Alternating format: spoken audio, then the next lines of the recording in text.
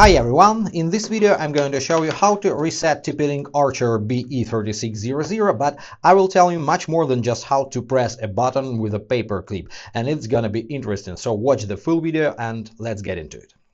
It really makes sense to press this reset button just only in two cases: if you forgot your administrator password, or if for some reason you just need a fresh start. For example, you move into another place. So in this case, grab a pin or paper clip, insert in this notch, press and hold the reset button until the power indicator starts blinking,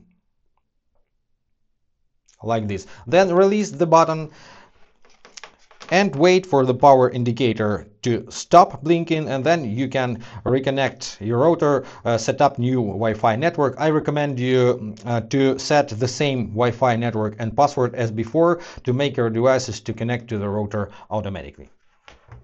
But if you are considering hard reset as a method to solve some connection problems or something like this, don't rush and try a reboot first. To do this, in TP Link Tether application, switch to the More tab at the bottom, then scroll all the way down, find System, and reboot your device. Wait for about, I don't know, 1.5 minutes until all indicators start glowing solid again, and in most cases your problems will be solved. Also, to keep your system healthy, I recommend you to set up reboot schedule.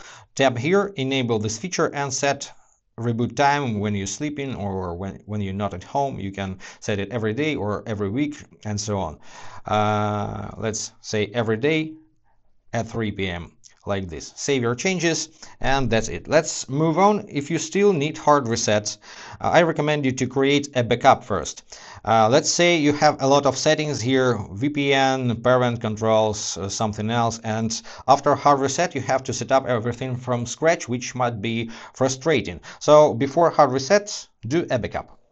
Unfortunately, there is no option to create a backup from mobile application. However, you can easily do it from a web interface of your router from your computer. To do this, open any web browser and in the search bar type in the router's IP address. By default, it looks like this, if you haven't changed it, of course.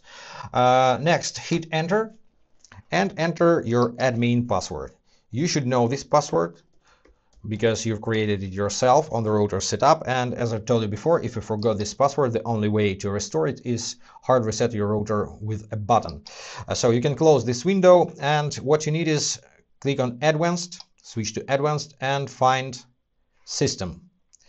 On the left pane, click on System, click on Backup Store, and click on Backup.